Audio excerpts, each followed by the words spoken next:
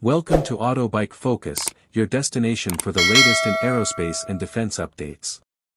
Today, we dive into the 2025 status of the HAL Tejas Mk2, India's ambitious 4.5-generation multirole fighter jet.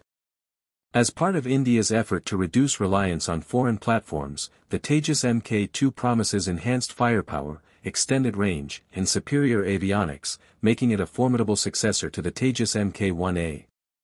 Designed and developed by Hindustan Aeronautics Limited, HAL, the Mk2 is poised to reshape the Indian Air Force's frontline capabilities. Design evolution and airframe enhancements.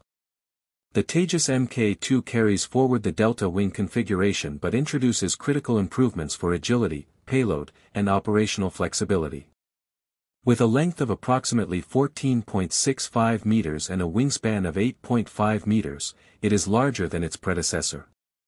The use of advanced composite materials continues, ensuring structural strength while maintaining low radar signature.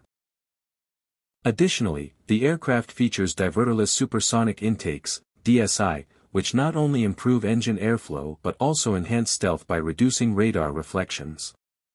Powerplant and performance.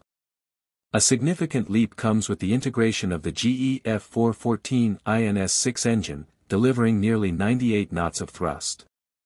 This engine provides superior performance in terms of acceleration, top speed, and combat load. The Mk2 is expected to reach a maximum speed of Mach 1.8 and has a combat radius exceeding 1,500 kilometers. Coupled with in-flight refueling capabilities, it extends operational reach significantly, vital for regional deterrence and tactical superiority. Avionics and cockpit upgrades. The Tejas Mk2 boasts a state-of-the-art glass cockpit featuring a wide-area multifunction display, WMFD, touchscreen controls, and voice command integration. The onboard avionics suite includes the UTOM AESA radar, developed by DRDO, offering enhanced tracking, jamming resistance, and target acquisition range. The aircraft is also integrated with electronic warfare (EW) systems, infrared search and track (IRST), and an advanced communication suite, giving pilots a 360-degree situational awareness. Armament and mission flexibility. Armed with 11 hardpoints, the Tejas Mk2 can carry a wide range of payloads, including beyond visual range, BVR, missiles, smart precision-guided bombs, anti-ship missiles, and indigenous weapons like Astra Mk2 and BrahMos NG.